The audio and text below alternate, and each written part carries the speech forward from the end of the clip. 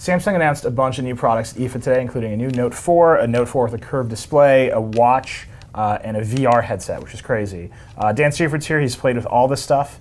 Let's just start with the most important one, the Note 4. What's going on there? So Note 4 is an update of Galaxy Note line. It's almost exactly like the Note 3 on the outside, except it's got a faster processor, higher res screen, and Samsung finally put some metal on its phone. Yeah. And it's made this metal band. Instead of faking it, right, the Note 3 had this like really ugly chromed plastic that's supposed to look like metal. But this Note 4's got a metal band around it, and it's got a kind of the same soft touch back. That's that leatherette feeling, but they got rid of that awful fake stitching. Yeah. Feels a lot better in your hand. Put together a lot better. It's remarkable how big of a difference what a little thing like a metal band does when you're holding the device. So it's basically just a really refined Note 3. It's a refined Note 3. It's exactly what it is. It's Samsung saying, we did a really good thing with the Note 3. A lot of people complained about these particular things. We fixed those particular issues. Here's a Note 4. It's faster, better screen. Right. And they're also doing stuff to make it more luxurious, right? There's like Swarovski crystal backs. They partner with Mont Blanc to do nicer styluses. Yeah, so like Samsung's had these partnerships for a while with Swarovski, but now they're like just going like full hog onto them. And I don't know if we're ever going to see them here in the US, but I can picture them in Samsung flagship stores worldwide of like getting a Swarovski crystal back for your Note 4.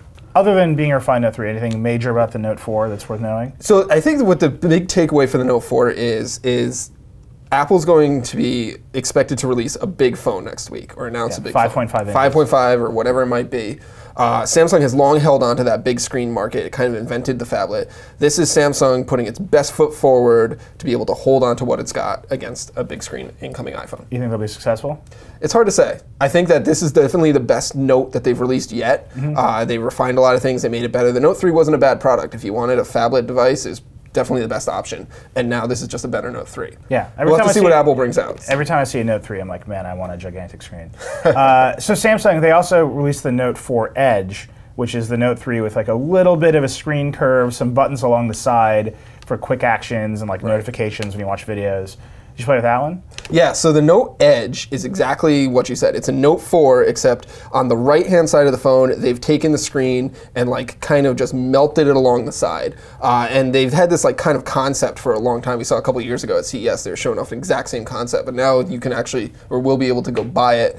And the curved kind of side, it shows different notifications for you. You can check your weather. You can have it act as like a clock on your desk. They even built a silly little game for it that you play on the Edge, which is just silly. Is that just Samsung being Samsung? Is this the This future? whole product is Samsung being Samsung. Yeah. This is like, it feels to me like this is very much a first generation product that doesn't have a clear purpose to exist other than Samsung saying, we can do this and nobody else can. Right, I remember a long time ago this Samsung had the Continuum on Verizon, which had 2 displays, and this feels... Well, no, it had one display and a black bar. and they blacked out the middle of it. It just feels very much, is anyone going to support this, right? Exactly. You know, when I talk to Samsung executives, they say they haven't released pricing yet, but they say this is going to be positioned higher than the Note 4. I don't think that they expect a whole lot of people to go for the Note Edge. It's just kind of like a thing that they built because they could do it. If you use it with your right hand... The ultimate Samsung. It's the ultimate Samsung. Yeah. If you use it with your right hand, you can like swipe along the little edge. It's still a really big phone, obviously, so it's not super comfortable. But if you use it with your left hand, that curve does like nothing for you for interactions. Right, you got to hold it upside down. You got to hold it upside down, which is like ridiculous. So speaking of other Samsung stuff today, big news, Gear S, which was announced a few days ago, but today you got to play with it now. Yeah, so the Gear S is the biggest smartwatch Samsung has ever released. I think it looks like something from a movie. It looks like so you like your watch, a missile from your watch looks small. Yeah. Because this thing has a 2-inch curved screen. And it is, I've long said that these things look like computers on your wrist, and they always have, but like this is literally the closest thing we have to a computer on your wrist. It has a full QWERTY keyboard. It has a full QWERTY keyboard. You can swipe on it. You know, I know some developers announced some things. Their keyboards that they have on Android phones, they're going to be porting to this thing. It's got a SIM card in it, so you can leave your phone at home and still get your text messages and emails and, God forbid, make calls from this curved 2-inch screen. There's no plans to bring it to the US yet. Yeah. We'll see. And we don't really know what it's going to cost, but like this is like peak Samsung smartphone. Like this is Samsung going full hog with a big curved display, and it looks cool. I don't think I'd ever wear it out of the house. I mean, it's kind of the same thing, right? Next week, Apple's going to do a watch or something, we expect, and this is kind of their... Yeah, this is Samsung trying to preempt everything. Yeah. And so then lastly, speaking of crazy Samsung, they announced a VR shell for the Note 4 in partnership with Oculus. This great name. It's the Note 4 VR display, Innovators Edition, powered by Oculus. It's just an amazing, amazing collection of nouns, all in that name. It's kind of crazy. You put a Note 4 in it, and then you can like wave your head around. Yeah. Is this just a gimmick?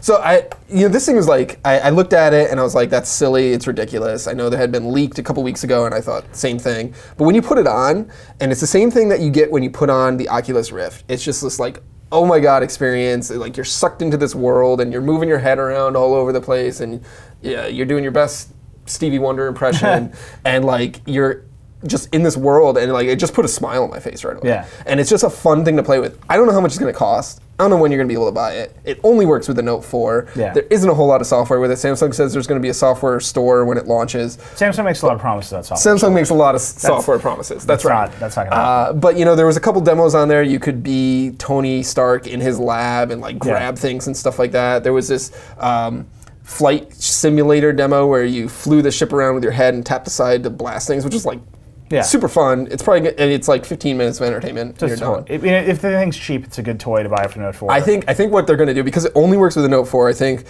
what they're they did the same strategy last year with the Note 3 and the first Galaxy Gear. It only worked with the Note 3 and like one other phone. So Samsung bundled them together and they put a Galaxy Gear on a lot of people's wrists that wouldn't have bought it. AT&T is going to be giving these things away for free like crazy. I think that the Gear VR is going to be the same thing. Only works with the Note 4. If you buy a Note 4, you can pick this up for $50 or something. Got it. And it doesn't work for anybody else, but you know, it's fun. Awesome. Samsung, doing it. Thanks, Dan. No problem. Subscribe.